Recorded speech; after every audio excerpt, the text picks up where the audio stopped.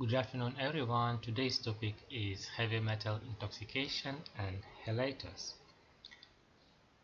So most of the metals are very important for the life and they play a huge role in the biologic reactions,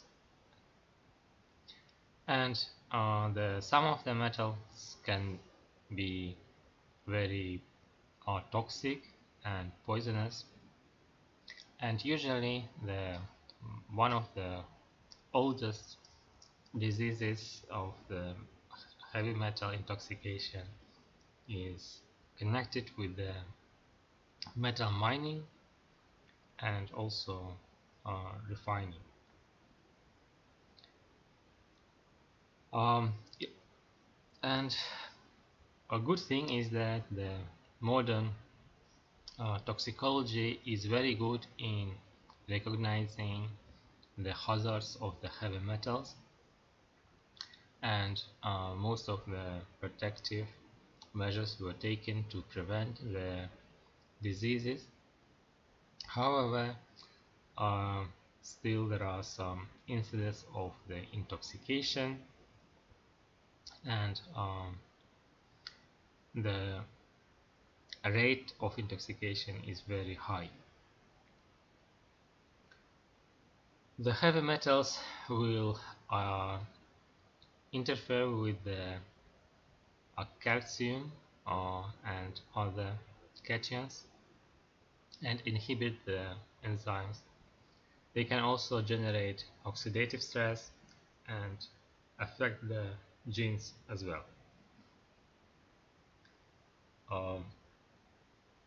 So the treatment usually directed to the binding of the heavy metal with the chelators and to excrete them from the body. We will start with the lead intoxication, and lead intoxication is one of the most commonly seen diseases in the world, and because the lead has a very widespread commercial use that includes the batteries and metal alloys, solder in the electronics.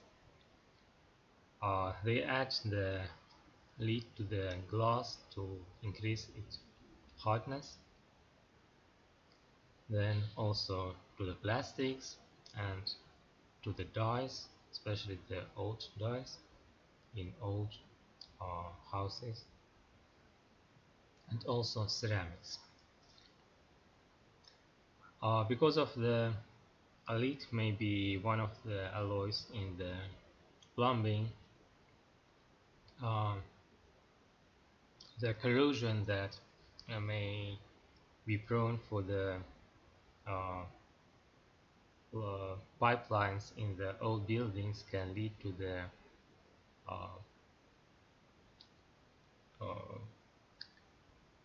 intoxication through drinking water, tap water, and also the lead can enter the body through the air, through the environmental intoxication, and also through the food and water. However, the environmental exposure is less nowadays because there was removal of the lead ethylene lead from the gasoline, and that also the removal of the lead from the paints But however, there is still old paint that can be left from the previous century, and those professionals who repair the buildings or work in the art galleries can be still exposed to the lead containing paint. Um, so the uh, lead is slowly absorbed by the GI and respiratory, and you can find the specific lead uh, uh, at the X-ray, uh, like dense metaphyseal lines, like here in the bones. And this is a chronic lead poisoning. Um, and the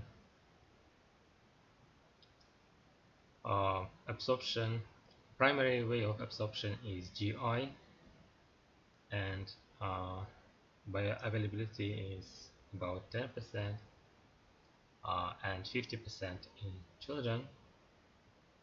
Uh, and the low calcium iron deficiency can lead to the increased lead absorption.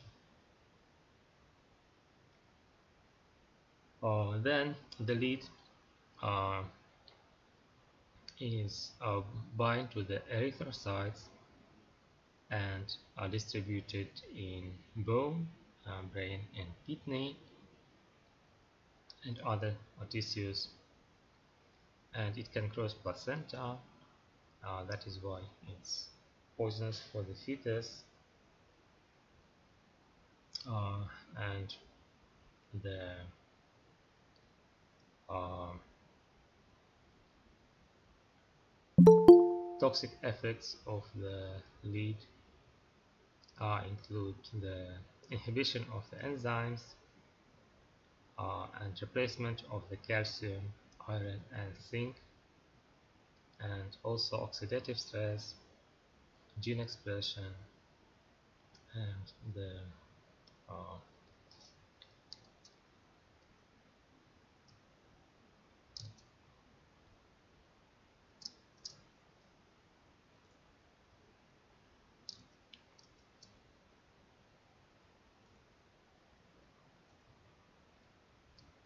um, and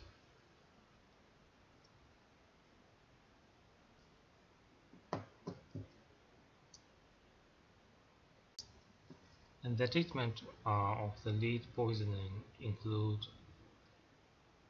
the termination of exposure and supportive care, and then halation therapy,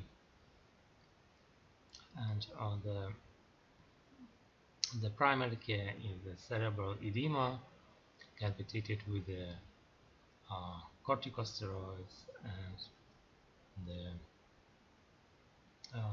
diuretics, and anticonvulsants may be required if there are some seizures. Um, um,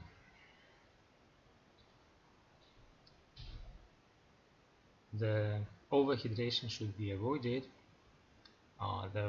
For the halation therapy, uh, ADTA, calcium sodium ADTA is used intravenously, and also uh,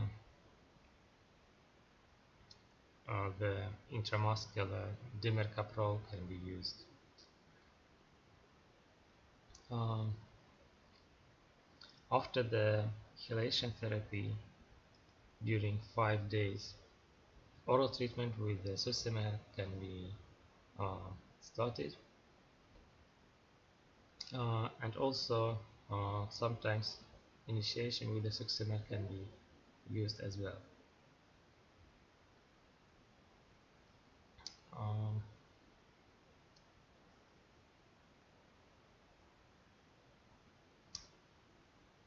so the next, so the here are the symptoms of the lead poisoning. and that includes almost every organ and system, or even the skin. If we talk about the organic lead poisoning, um, and the chronic intoxication can last up to several years. So the next is, so this is the uh, common sources of the lead in the house. That is uh, industrial emission of the lead from air, lead in the food, in the tap water, uh, from the lead pipes, and soldier in the lead in the pipes, dust of the lead on pets, and lead in the paint that can crack and destroy, and dust on the toys. Children are specifically susceptible to the lead intoxication because of the high bioavailability, up to 50% in children. So the next intoxication is arsenic. Um, Arsenic is a naturally occurring in the earth and is used for commercial and industrial products, and even in pharmaceuticals, um, so like the arsenic, specifically in stomatology, used for the treatment of the nerve, to kill the nerve of the tooth, and it's also used in manufacturing of the chips in electronics, wood preservatives in the marine construction, then in veterinary pharmaceuticals as well.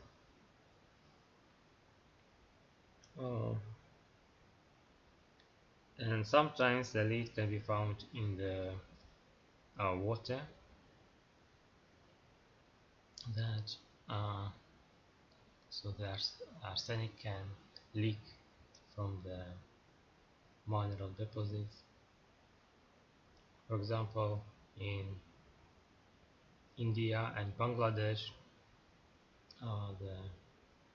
there are a lot of health problems because of the high concentration of arsenic in the water. Then there is also arsine. Arsine is a hydrate of the arsenic,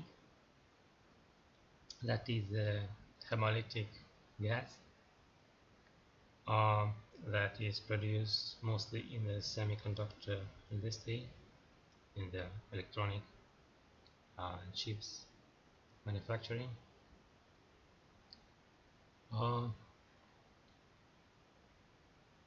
And also the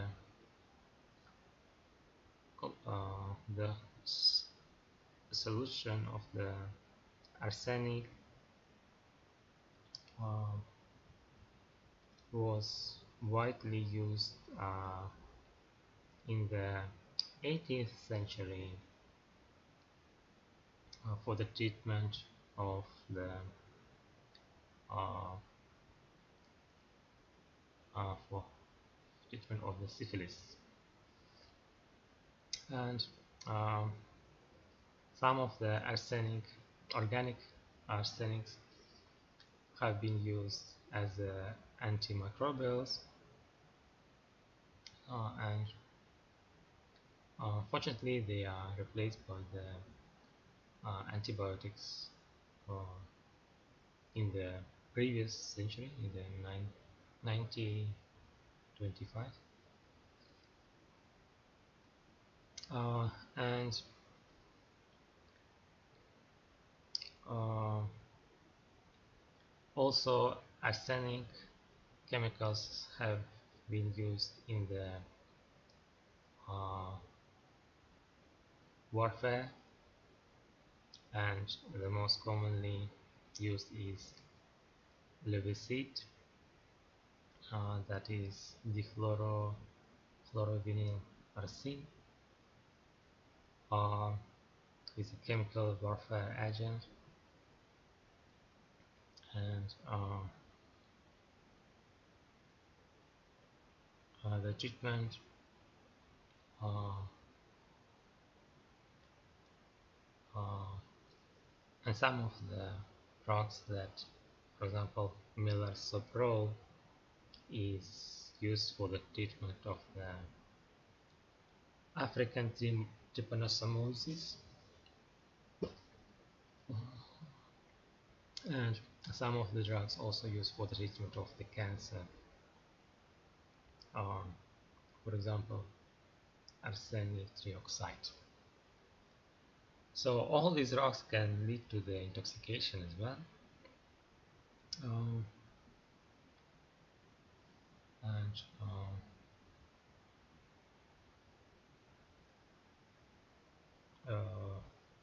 gas poisoning is has a characteristic intoxication. It has a hemolytic effect.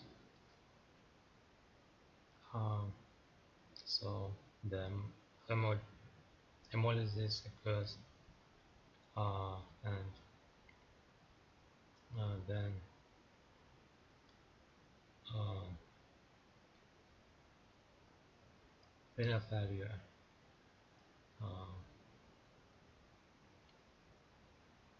develops later. Um, Chelating agents uh, are not effective in case of the arsenic poisoning with the gas poisoning.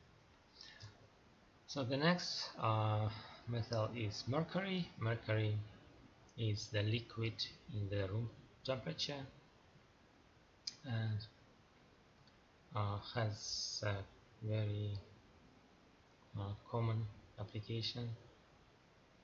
Uh, Most of the commonly intoxication is during mining of the mercury, and um, the that lead to the both death defects, and also mercury is can be accumulated in fish, and fish poisoning leads to the bioaccumulation and intoxication with the mercury. Um, so the primary agent of intoxication is methyl mercury in the seafood, and elemental mercury also can be found in some thermometers and uh, ultraviolet lamps. Um,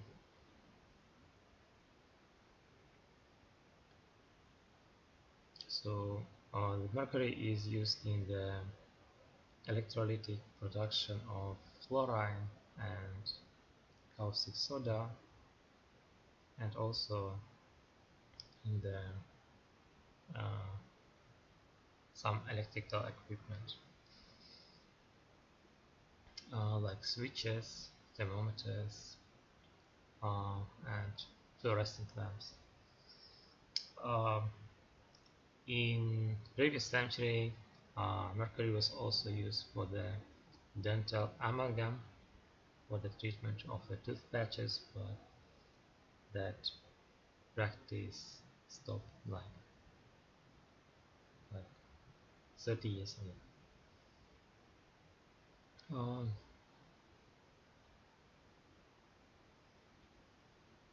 um, Mercury pharmaceuticals and biocides also decreased in recent years, uh, but still some uh, traditional medicines can use antiseptics with the mercury. Uh,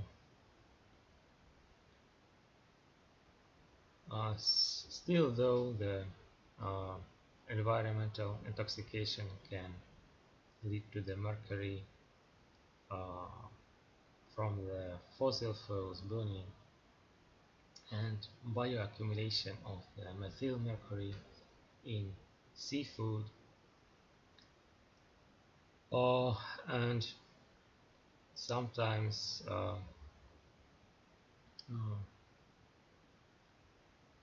dental amalgams in developing countries still use.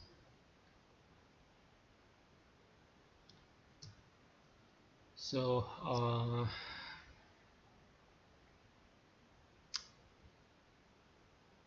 the main uh, antidotes for the treatment of the mercury uh, is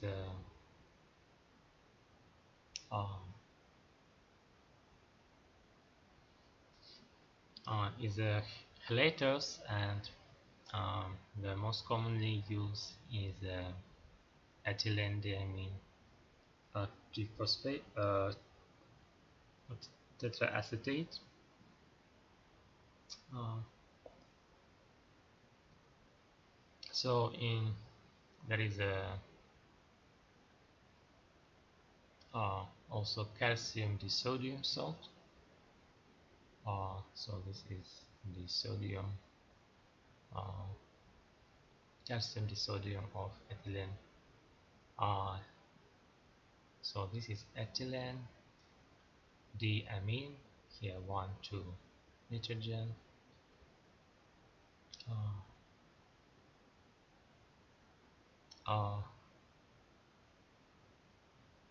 uh, I mean tetraacetate, and there are 4 acetate residues. So if one of two of them are with the sodium salt, then uh, it is a solution of calcium disodium. In solutions of calcium disodium acetate, the calcium is bound to the covalently to the nitrogen, uh, and also by the ionic bonds. So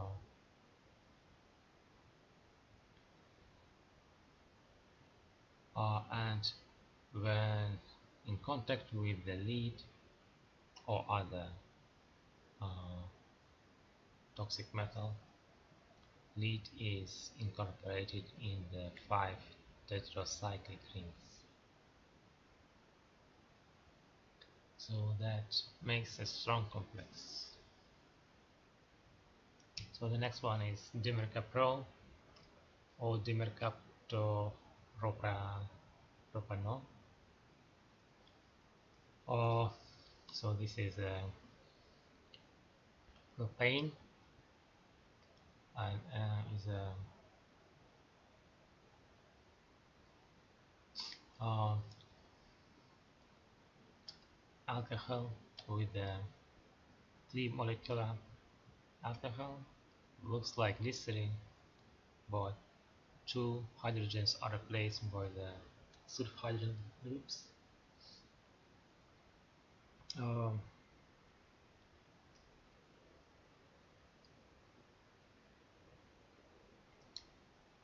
the succimer or DEMS SA is very good for the dissolution of those uh, compounds that are not soluble in water. And penicillamine is also commonly used in drug intoxication, and ferroxamine mostly used for the iron intoxication. Then succimer uh, or DMCA uh,